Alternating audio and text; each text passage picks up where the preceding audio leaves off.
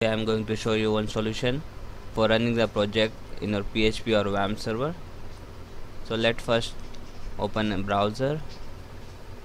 My PHP or Wamp server has been configured with localhost 8080.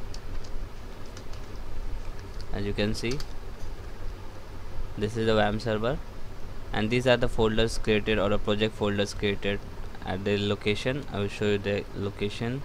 Go to my computer, C drive, Wamp here I have installed. Go to www or www. As you can see, these are the projects I have created as folders has been created. So whenever I run this, it's suppose I am just running the programming portal folder. As you can see, even though my project is getting launched, but it's not getting site or it's not getting displayed on the browser. So I have to manually add local host here, host 8080, whenever I have to run this file. So suppose I'm going to hello.php, is getting displayed, but I have to manually go to the and type the localhost 8080 and port number. So I will show you how to avoid this. Just go to C drive, Wamp and www folder where you have installed. Click on index.php and you can open with notepad. I'm having error plus, so I will be using this. So go here, you can see this variable. So subprice underscore localhost equal to true. Whenever it goes to true, we face such kind of error. I will show you once again. Yes, this so to avoid this, just go there and set the value for this variable as false.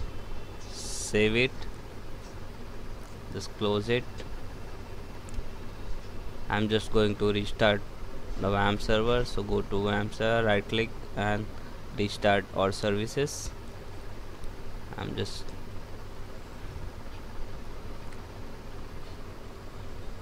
yes, okay. Now I'm going to have first my local host Wamp server homepage. Now click on this project. As you can see, it's directly goes to the exact location. So previously this local address or port number was not added in our address bar. You can just run hello.php here. So just go to index.php. This is the location. Just go here, open it and just set this value as a true. Sorry, it was a previously value, it was true. Set it to the false and just go and restart the Wamp server services.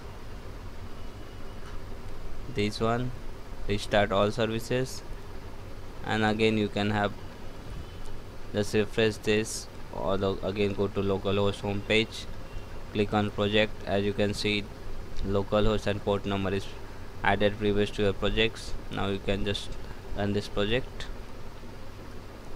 Thanks for the watching. Please like, subscribe and comment for this video.